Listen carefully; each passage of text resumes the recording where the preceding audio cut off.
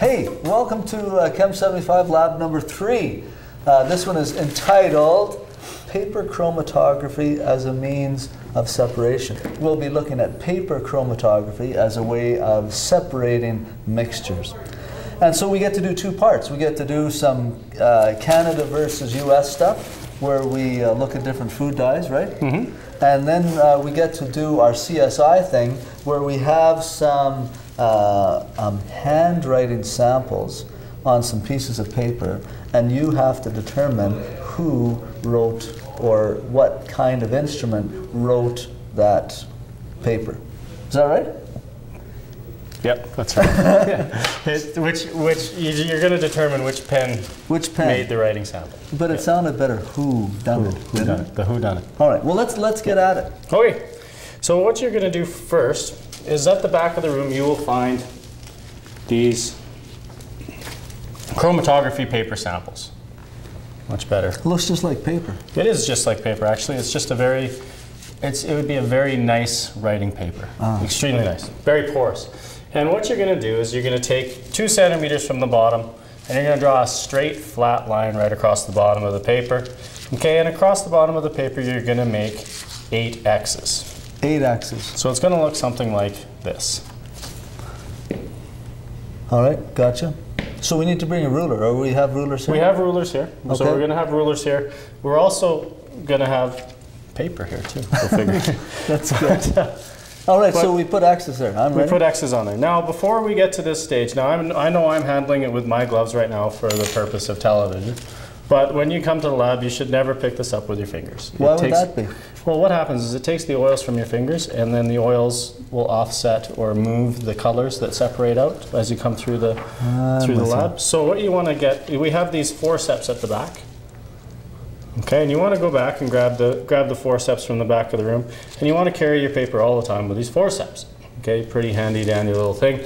Now, when you get back to your bench, of course, on your bench, not everyone is as good at housekeeping as the Chem 75s, so they will have maybe left something on the bench. So that's very true. We don't want to pick that up into our paper. So on your bench, you would also want a piece of paper towel to put your paper on. So your paper goes on a piece of paper towel. You make your lines. Make sure your X's start 2 centimeters from either side, and you have 8 of them across the bottom, 2 centimeters up from the bottom of the piece of paper. Okay. Make sure it's 2 centimeters, right? Make sure it's 2 centimeters, exactly. Okay. So far so good. No problems. All you're doing is drawing lines. I'm good with that. Forceps, paper, don't get my hands on it. I'm ready. That's right. Okay. So then we're going to move on, and you'll notice that at the back of the room also there are these food dyes in test tubes. Okay. One is called USA, one is called Canada.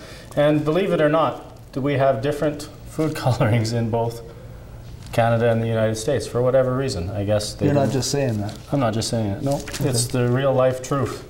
All right. Truth of the matter. And they do separate out into different colors. So what you'll notice when you go through this is you'll have different lines for different colors from both countries, which is kind of cool, I think. Right, right. But how you're going to figure this out is you're going to take these capillary tubes. Now these work by capillary action.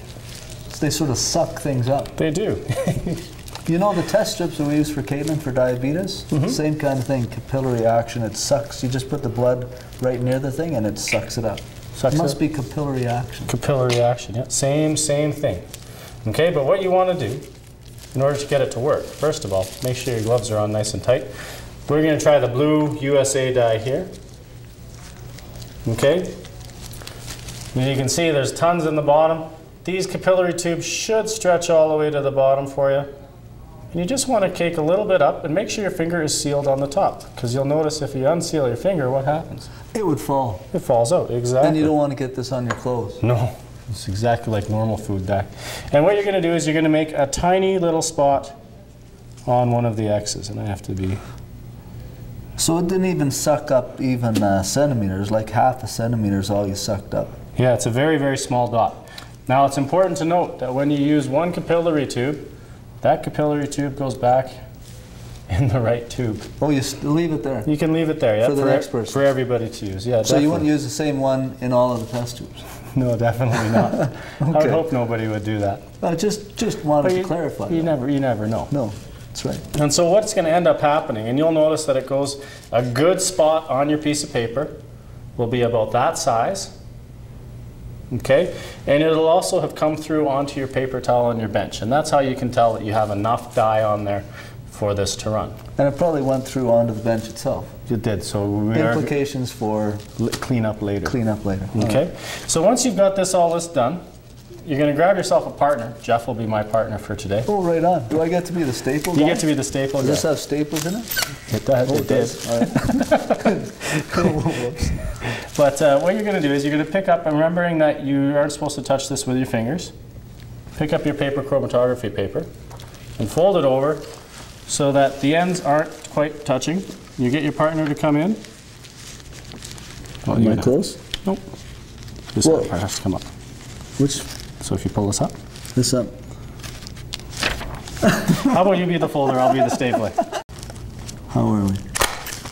That's got to be good. Did we get it? Yeah, we did. Yes.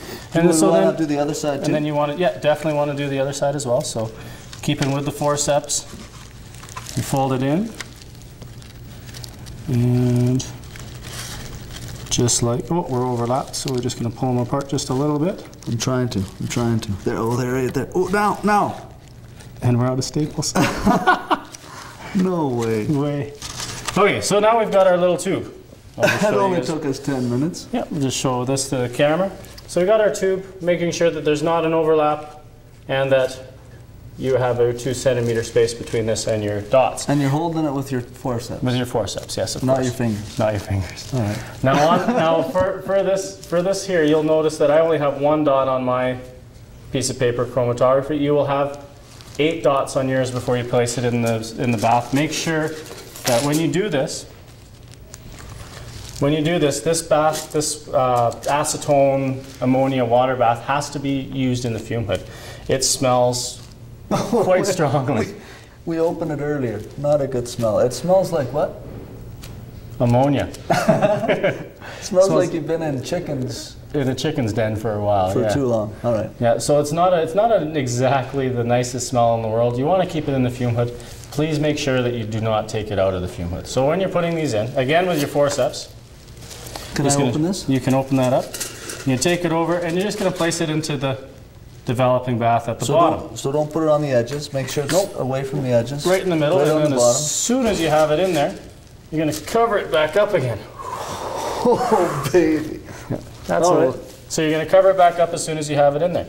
Now, once you have it in there, you can move on to this CSI part of the lab, the next step, which is great. You're going to leave this in here for at least 12 or 13 minutes.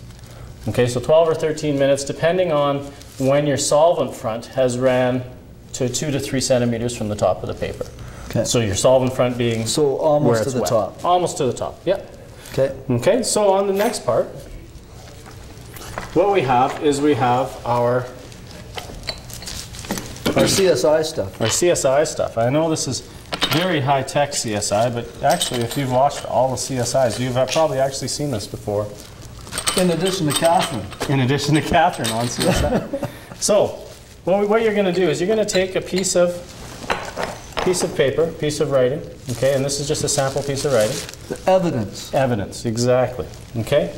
Again, using your forceps, and you're going to cut it out so that you're going to cut out as much as the paper as possible. So get no white stuff there. Cut it so you just see the handwriting. Exactly. Okay. Or the black ink. Yeah, and they're all black pieces of paper, so we tried to make it as tricky as possible. I mean, if we had 5 different colors, I don't think this would be very hard, would it? No. But which one was the blue one? Yeah. So they are all different, are all the same colors. And what you're going to do is you're going to take the piece of paper, so you just have the writing on there. You're going to place it into a Durham tube. A Durham tube. Yep, named for Lord Durham. And did he make a pile of money like that Bunsen guy? Yeah, him and Bunsen are good buddies. Okay, and you're going to place this sample handwriting. Try and get it as far into the tube as possible. Okay, and you just use your forceps to push it down. Now, how to blow it down? Well, it doesn't quite work that well, and I just broke my Durham tube. Oh, that's not good. And that one costs $1,500 too. Yeah, something like that. All right. Anyways, what you're going to end up with, right here, Actually, is that what you want? I just want another germ tube. Here it is. You're going to end up with your paper sample in the bottom of your test tube, something like that. Okay. Okay. So once you have your paper sample in the bottom of your test tube, you're going to take approximately 1 ml of methanol. Now methanol we talked about a little bit last week when we did the boiling point. Again, it's a carcinogen. We don't want to get it any on ourselves. We want to do this in a fume hood if possible. So move the methanol to the fume hood before you pour it. Okay. Okay, and you're going to pour about 1 ml. Now about 1 ml is not even a finger width into your Durham tube. Did you want to use this eyedropper, or is it here just for show? You can actually, yeah, it's probably a good idea. Okay, you can use the eyedropper, or you can use just a straight pour. Probably better to use an eyedropper. Okay, you can use your eyedropper, grab some methanol, and pour it over your sample. How much you said, about a thumb width? About a thumb width, if that. It has to be about 1 ml. If you can use as little as possible, because obviously you're going to have to boil this off eventually anyways. Oh, this would be an observation. It's already coming out. Yeah, exactly. As soon as you pour the methanol in, you will get some of the color from the dye, from the ink coming out. Yeah. So it's kind of neat. Okay, so once you have this ready to go, what you're going to do is you're going to take a couple of test tube clamps. Okay, a couple of test tube clamps. You're going to place them one over top of the other, and this is going to go across your 250 ml beaker from your drawer. So it'll sit something like this. Okay, just so the bottom of the Durham tube just enters the water. Okay, once you're done that, we're going to grab our not our Bunsen burner. Oh, darn. I was going for a Bunsen burner.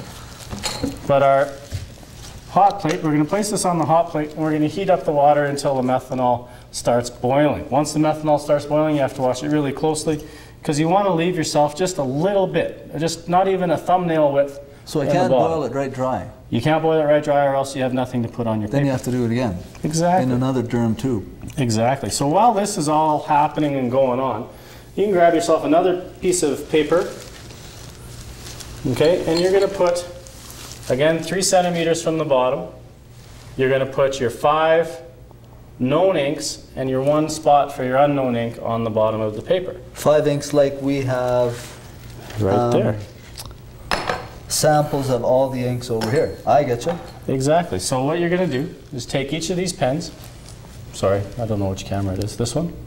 Okay, take each of these pens, and you're going to put a small dot.